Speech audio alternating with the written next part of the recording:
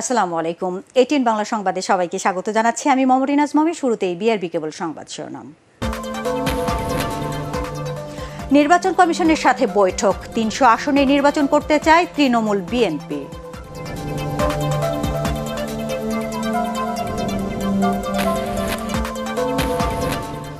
আদালত অবমাননা ও বিচারককে নিয়ে কটূক্তি করায় দিনাজপুরের পৌর মেয়রকে ১ মাসের কারাদণ্ড, ১ লাখ টাকা জরিমানা।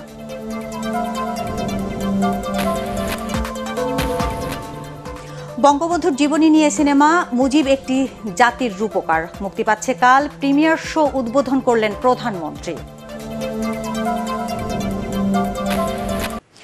প্রয়োজন ছাড়া প্রসূতির সিজার রোধে জারি করা নীতিমালাকে আইনের অংশ হিসেবে ঘোষণা করেছে হাইকোর্ট। একই সাথে জনসচেতনতা তৈরি করতে নীতিমালাগুলো আগামী ৬ মাসের মধ্যে প্রচারের ব্যবস্থা করতে বলেছে আদালত। এ বিষয়ে জারি করা রুল নিষ্পত্তি করতে বিচারপতি নাইমা হায়দার ও বিচারপতি কাজী জিনাত হকের দ্বৈত বেঞ্চ এ রায় দেন। রিটকারী আইনজীবী রাসনা ইমাম বলেন, স্বাভাবিক প্রসবের ব্যাপক প্রচারণা ও অপ্রয়োজনীয় সিজার বন্ধে গাইডলাইনগুলো আগামী ৬ মাসের মধ্যে ব্যাপকভাবে প্রচার করতে নির্দেশ দিয়েছে আদালত। ২০১৯ সালের ৩০ জুন প্রয়োজন ছাড়া প্রসূতির সিজার রোধে নীতিমালা তৈরি করতে নির্দেশ দেন হাইকোর্ট। একই সাথে সরকারি ও বেসরকারি ক্লিনিকে অপ্রয়োজনীয় সিজারিয়ান অপারেশন প্রতিরোধে কার্যকর তদারকি করতে বিবাদীদের ব্যর্থতা কেন অবৈধ হবে না তা জানতে চেয়ে রুল জারি করে আদালত। বেসরকারি হাসপাতালগুলোকে রেগুলেট করার ক্ষেত্রে এটাকে কেন অবৈধ ঘোষণা করা হবে না এবং একটা কমিটি গঠন করার নির্দেশনা দেওয়া হলো এবং আরও নির্দেশনা দেওয়া হলো যে ৬ মাসের মধ্যেই কমিটি একটা নীতিমালা তৈরি করে অপ্রয়োজনীয় সি সেকশন রোধে এই নীতিমালাটাকে কোর্টে দাখিল করবে। এই নীতিমালাটা এখন আইনের মর্যাদা পেয়ে গেছে আমাদের সংবিধানে ১১১ অনুচ্ছেদের কারণে এবং আরও নির্দেশনা দিয়েছে মহামান্য হাইকোর্ট বিভাগ যে ৬ মাসের মধ্যে এই নীতিমালাটা প্রচার করার পদক্ষেপ নেওয়ার জন্য। প্রশাসন ও আইন শৃঙ্খলা বাহিনী নিরপেক্ষ থাকলে বর্তমান সরকারের অধীনে সুষ্ঠু নির্বাচন সম্ভব বলে মনে করেন তৃণমূল বিএনপি। নির্বাচন কমিশনে বৈঠক শেষে দলের চেয়ারপারসন শমশের মোবিন চৌধুরী জানান, আগামী জাতীয় নির্বাচনে ৩০০ আসনে প্রার্থী দেওয়ার প্রস্তুতি নিচ্ছে তার দল। তবে ২০১৪ ও ২০১৮ সালের নির্বাচন চান না বলেও জানান তিনি। এ সময় ইসি সচিব জাহাঙ্গীর আলম বলেন, নির্বাচনে অংশ নেওয়া দলগুলোর জন্য সমান সুযোগ নিশ্চিত করবে কমিশন। বিস্তারিত জানাচ্ছেন ইকরামুল হক সায়েম। নিবন্ধন পাওয়ার পর নির্বাচন কমিশনের সাথে প্রথম বৈঠক করে তৃণমূল বিএনপি। দলের চেয়ারপারসন শমশের মোবিন চৌধুরীর নেতৃত্বে ১৮ সদস্যের প্রতিনিধি দল বৈঠকে অংশ নেন। অবাধ ও সুষ্ঠু ভোটের লক্ষ্যে বিভিন্ন সুপারিশ তুলে ধরে তারা জানান, বর্তমান সাংবিধানিক নিয়মে নির্বাচনে অংশ নিতে চায় তৃণমূল বিএনপি। এটা আমাদের দলের যেটা নীতি বলেন, মন্ত্র বলেন, সেটা হচ্ছে যে সুস্থ রাজনীতি হচ্ছে সুশাসন ভিত্তিক। মানে সুস্থ রাজনীতি হলে বাংলাদেশে সুশাসন প্রতিষ্ঠিত হবে। তবে তার জন্য প্রয়োজন একটি অবাধ, সুষ্ঠু, জনগণের অংশগ্রহণমূলক এবং শান্তিপূর্ণ একটা নির্বাচন। তো সেই দায়িত্ব আমরা মনে করি সম্পূর্ণভাবে বর্তায় নির্বাচন কমিশনের উপরে। বিএনপির সাবেক নেতারা মনে করেন, নির্বাচনে কোনো দল অংশ না নেওয়া কিংবা এ নিয়ে আন্তর্জাতিক গ্রহণযোগ্যতা বড় কোনো বিষয় নয়। বাংলাদেশের জনগণ নির্বাচন করে, বাংলাদেশের জনগণের কাছে নির্বাচন গ্রহণযোগ্য হলে আন্তর্জাতিক পথে কি হলো না হলো তার চেয়ে বড় কথা বাংলাদেশ। আমি স্বাধীন সার্বভৌম বাংলাদেশের নাগরিকের উপর আমার সবচেয়ে বড় আস্থা। তারা যদি নির্বাচনের ফলাফল মেনে নেন, আন্তর্জাতিক মহলে কে কী বলে সেটা থেকে অনেক বেশি গুরুত্বপূর্ণ বাংলাদেশের জনগণের মতো। আমরা নিশ্চয়ই এই ভোটটাকে এগিয়ে নেওয়ার চেষ্টা করব এবং আপনারা জানেন যে ভোট ইলেকশন প্রতিহত করার ক্ষমতা কিন্তু সংবিধান কোনো জনগণকে দেয়নি। আপনি ভোট নিজে অংশ না নিতে পারেন, সেই অধিকার আপনার আছে, কিন্তু আমাকে ভোট ইলেকশনে অংশ নেওয়ার জন্য আপনি বাধা দিতে পারেন না, সেই অধিকার আপনাদের জনগণকে দেয় নাই। আমরা যারা প্রতিহত করবে তারা কিন্তু সংবিধান লঙ্ঘন করবে, এই দেশের আইন লঙ্ঘন করবে। পরে সাংবাদিকদের সাথে কথা বলেন নির্বাচন কমিশন সচিব। বলেন, ভোটের মাঠে লেভেল প্লেইং ফিল্ড থাকবে সবার জন্যই। কমিশন তাদেরকে আশ্বস্ত করেছেন তারা নির্বাচনে বা তারা যে সমস্ত দলগুলো নির্বাচনে অংশগ্রহণ করবেন তাদের জন্য লেভেল প্লেইং ফিল্ড প্রস্তুতের জন্য নির্বাচন কমিশন বদ্ধপরিকর। আদালতের নির্দেশে এই বছরের ফেব্রুয়ারিতে বিএনপির সাবেক নেতা মরহুম ব্যারিস্টার নাজমুল হুদার প্রতিষ্ঠিত তৃণমূল বিএনপিকে নিবন্ধন দেয় নির্বাচন কমিশন। ইকরামুল হক সায়েম, ATN বাংলা, ঢাকা। বিএনপির সময় সকল নির্বাচন প্রশ্নবিদ্ধ হয়, সর্বোচ্চ আদালত তত্ত্বাবধায়ক সরকারের বিল বাতিল করে বলে মন্তব্য করেছেন আইনমন্ত্রী আনিসুল হক। দুপুরে মাগুরায় নতুন আদালত ভবনের উদ্বোধনী অনুষ্ঠানে তিনি এই মন্তব্য করেন। আগামী নির্বাচন সংবিধান অনুযায়ী হবে। সরকার আইন মেনে সকল দলের অংশগ্রহণে নির্বাচন করতে চায় বলেও জানান আইনমন্ত্রী। সংসদ সদস্য অ্যাডভোকেট সাইফুজ্জামান শিখর, সংসদ সদস্য ডক্টর বীরেন শিকদার এবং আইন ও বিচার ও সংসদ বিষয়ক মন্ত্রণালয়ের সচিব গোলাম সারোয়ার অনুষ্ঠানে অন্যান্যদের মধ্যে উপস্থিত ছিলেন।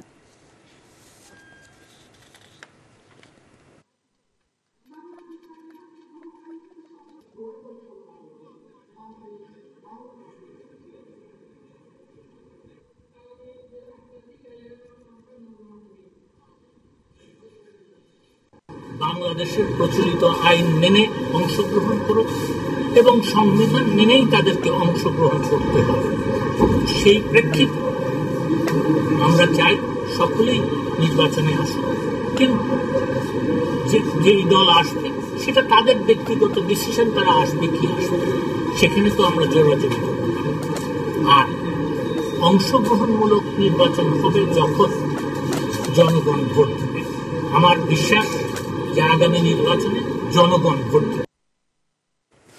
আদালত অবমাননার দায়ে দিনাজপুর পৌরসভার মেয়র সৈয়দ জাহাঙ্গীর আলমকে 1 মাসের কারাদণ্ড ও 1 লাখ টাকা জরিমানা করেছে আপিল বিভাগ। প্রধান বিচারপতি ওবায়দুল হাসানের নেতৃত্বাধীন 4 সদস্যের আপিল বিভাগ এই রায় দেন। এর আগে গত 3 আগস্ট বিএনপির ঘোষিত কর্মসূচি পালনকালে বক্তব্য দেন পৌর মেয়র জাহাঙ্গীর আলম। তার বক্তব্যে খালেদা জিয়ার মামলায় হাইকোর্টের রায়দানকারী বিচারপতি এম এনায়েতুর রহিমকে নিয়ে বিরূপ মন্তব্য করা হয়। একই সাথে বিচারের রায় নিয়েও অবমাননাকর মন্তব্য করেন তিনি। মেয়রের ওই বক্তব্য সামাজিক যোগাযোগ মাধ্যমে প্রচার হলে তা আপিল বিভাগে নিয়ে যান মাহফুজুর রহমান রোমান সহ সুপ্রিম কোর্টের 4 আইনজীবী।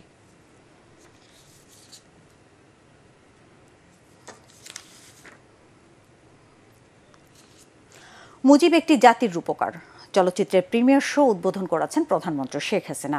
রাজধানীর আগারগাঁয়ে বাংলাদেশ ফিল্ম আর্কাইভে প্রধানমন্ত্রীর সাথে চলচ্চিত্রের অভিনেতা, অভিনেত্রী ও কলাকুশলীরা এ সময় উপস্থিত ছিলেন।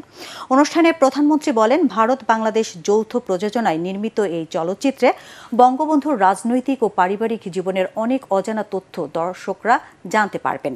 খ্যাতিমান ভারতীয় চলচ্চিত্র নির্মাতা শ্যাম বেনেগাল পরিচালিত বঙ্গবন্ধুর এই বায়োপিক আগামীকাল শুক্রবার দেশের বিভিন্ন প্রেক্ষাগৃহে মুক্তি পাবে। বঙ্গবন্ধু ও তার পরিবার সম্পর্কে নানা তথ্য জানতে দেশবাসীকে হলে গিয়ে সিনেমাটি দেখার আহ্বান জানান প্রধানমন্ত্রী।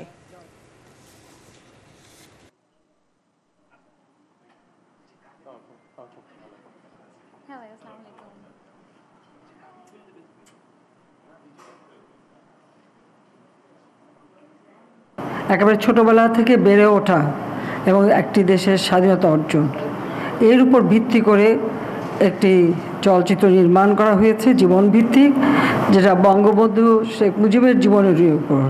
নাম মুজিব, যিনি একটি জাতির উপকার, একটি দেশের উপকার, সেইভাবেই এই বইটিতে করা হয়।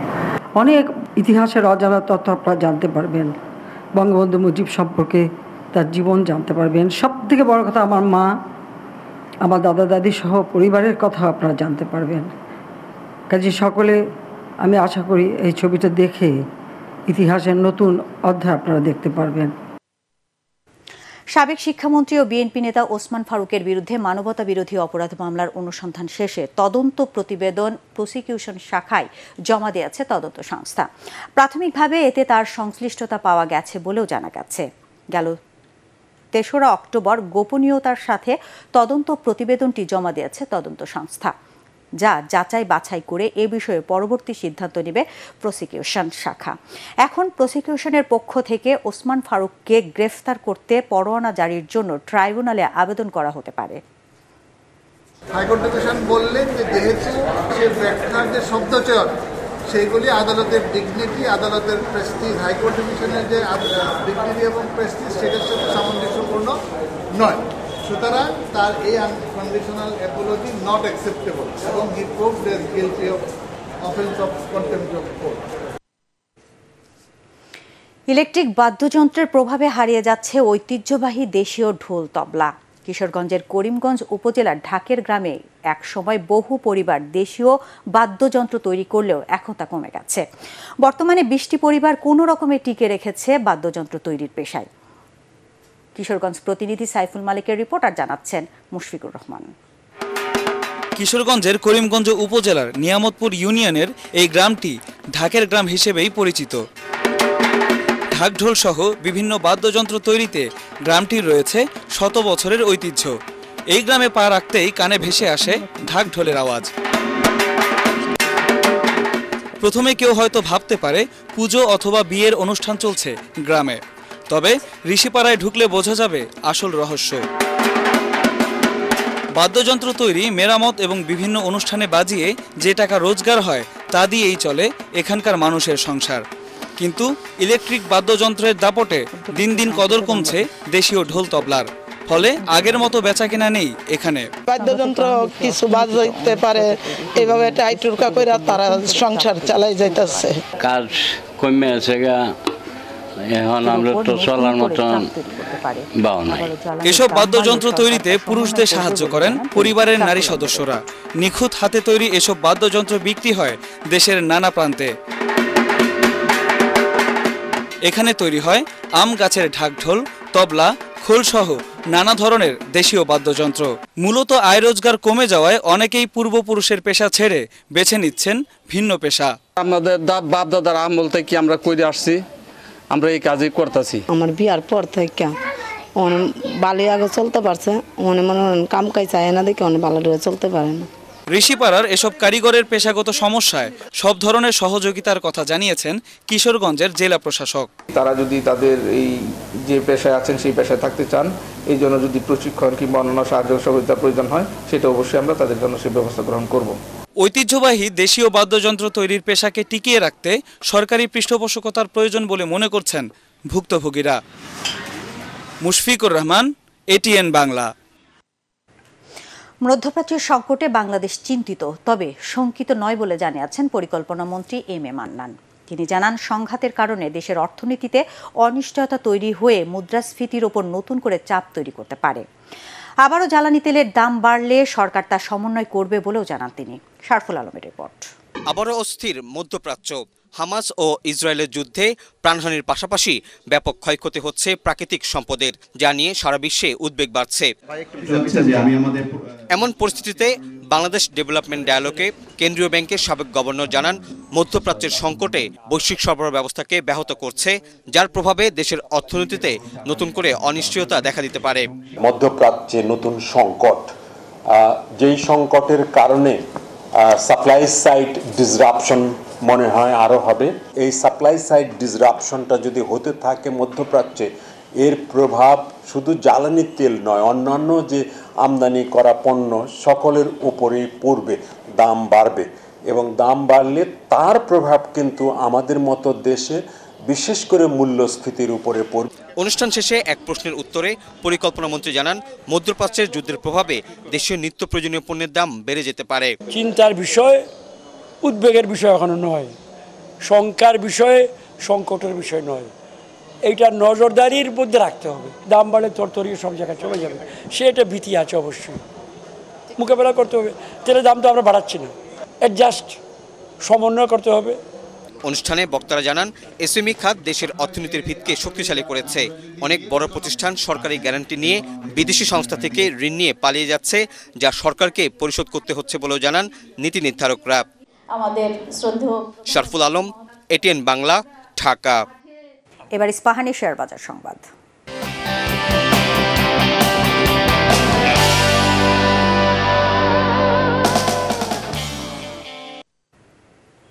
সিপাল বিচ রিসোর্ট অ্যান্ড স্পা লিমিটেডের শেয়ার দর অস্বাভাবিকভাবে বৃদ্ধির কারণ জানে না বলে জানিয়েছে কোম্পানিটি।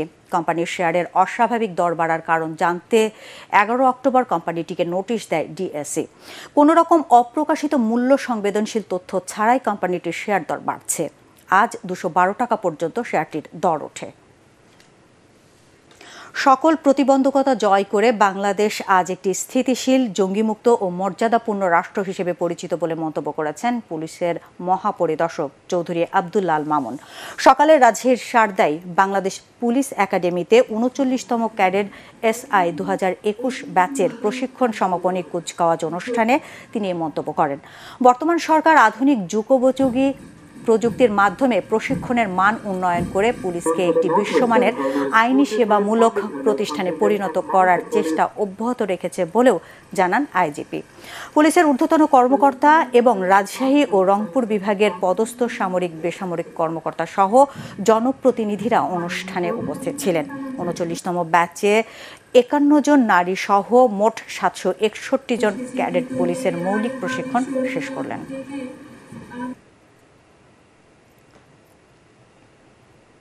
এবার আল আরাফ ইসলামী ব্যাংক অর্থ সংবাদ।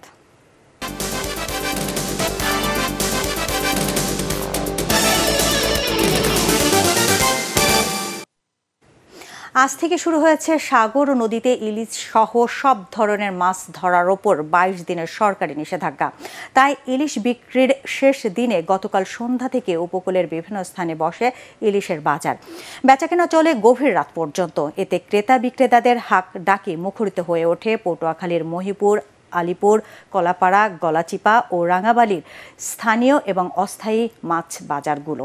তবে বাজারগুলোতে আগের দামে ইলিশ বিক্রি করা হয়েছে বলে দাবি ক্রেতাদের। বিক্রেতাদের দাবি চাহিদার তুলনায় পাইকারি বাজারে ইলিশ না পাওয়ায় স্বল্প লাভে মাছ বিক্রি করেছেন তারা।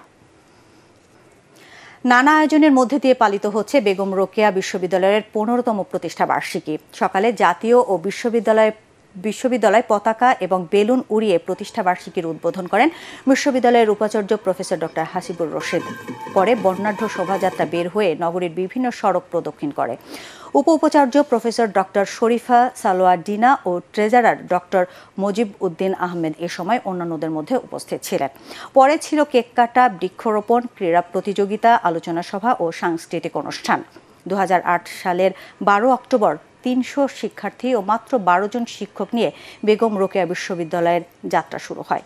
বর্তমানে ৬টি অনুষদের অধীনে ২২টি বিভাগে প্রায় ৮,০০০ শিক্ষার্থী পড়াশোনা করছে এই বিশ্ববিদ্যালয়ে, আর শিক্ষক রয়েছেন ১৯৬ জন।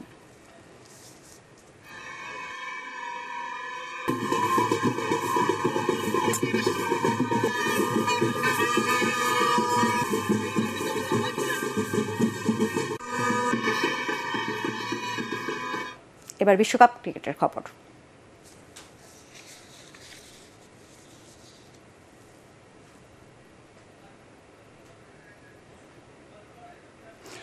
বিশ্বকাপ ক্রিকেটে দিনের একমাত্র ম্যাচে অস্ট্রেলিয়ার বিপক্ষে ব্যাটিংয়ে দক্ষিণ আফ্রিকা।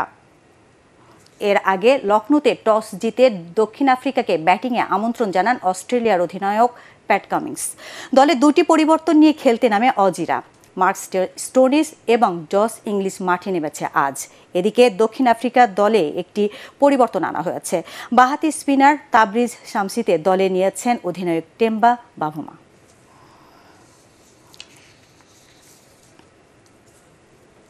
এবার পাটেক্স খেলার খবর।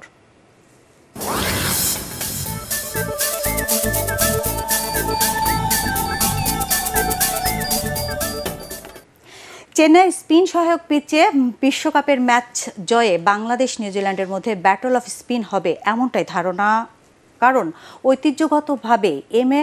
চিদম্বরম স্টেডিয়ামে পিচ স্পিনারদের হয়ে কথা বলে। পরাগারমানের রিপোর্ট। ধর্মশালায় উইকেট কন্ডিশন কিংবা গেম প্ল্যানের ভুলের কারণেই ইংলিশদের টানা ৩ বিশ্বকাপে হারানোর সুযোগ মিস করে বাংলাদেশ। উল্টো তারা ১৩৭ রানের বড় ব্যবধানে টাইগার বাহিনীকে পরাজিত করে আগের পরাজয়ের প্রতিশোধ নেয়। তবে ধর্মশালায় টস জিতে ফিল্ডিং নেয়ার সিদ্ধান্তকে ভুল বলতে নারাজ বাংলাদেশের থিঙ্ক ট্যাঙ্ক। এদিকে চেন্নাই স্টেডিয়াম ঐতিহ্যগতভাবেই স্পিন সহায়ক, স্পিনাররাই এখানে সরাত চালান। বিশ্বকাপে এখানকার উইকেট স্পিনারদের হয়ে কথা বলেছে। গত ৮ অক্টোবর ভারত অস্ট্রেলিয়া ম্যাচে ভারতীয় ঘূর্ণি বোলারদের দাপট দেখা গেছে। অজিদের ৬ উইকেটই গেছে স্পিনারদের পকেটে। বাংলাদেশের স্পিনাররা এটা দেখে আশাবাদী হতেই পারেন। বুধবার সকালে ধর্মশালা থেকে রওনা দিয়ে বাংলাদেশ দল দুপুরে চেন্নাই পৌঁছেছে। যাওয়ার পথে বিমানে বসেই অধিনায়ক সাকিব আল হাসানের দাবা খেলার চ্যালেঞ্জ নিতে দেখা যায় মেহেদী হাসান মিরাজকে। কিউদের বিপক্ষে সফল হতে স্পিন বিভাগে এ দুজনকে দাবার গুটির মতো নিখুঁত চাল দিতে হবে। নিজেদের স্পিন আক্রমণ নিয়ে বাংলাদেশ যতই আত্মবিশ্বাসী থাকুক না কেন নিউজিল্যান্ডও পিছিয়ে নেই। টুর্নামেন্টের 2 ম্যাচে তাদের বাঁহাতি স্পিনার মিচেল স্যান্টনার নিয়েছেন 7 উইকেট। লেগ স্পিনার ইসুদি এখনো খেলার সুযোগই পাননি। চেন্নাইয়ে তাই বাংলাদেশ নিউজিল্যান্ড লড়াইটা ব্যাটল অব স্পিন হওয়ার অপেক্ষায়। পরাগারমান, এটিএন বাংলা। শেষ করার আগে বিআরবি কেবল সংবাদ শিরোনাম আরেকবার। নির্বাচন কমিশনের সাথে বৈঠক, 300 আসনে নির্বাচন করতে চায় তৃণমূল বিএনপি।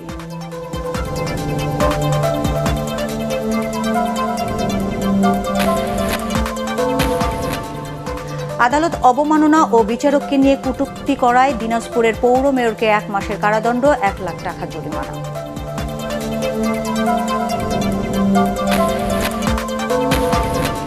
বঙ্গবন্ধুর জীবনী নিয়ে সিনেমা মুজিব একটি জাতির রূপকার মুক্তি পাচ্ছে কাল। প্রিমিয়ার শো উদ্বোধন করলেন প্রধানমন্ত্রী।